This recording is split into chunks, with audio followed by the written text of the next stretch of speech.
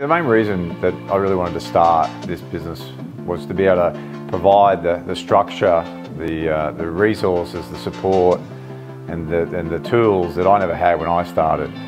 So I wanted to be able to make sure that people that were really good at what they did, meaning technically good at the training and helping people, could fulfill that mission and passion of theirs and not drop out of the industry just simply because the business part of it became a bit hard, a bit complex, a bit stressful.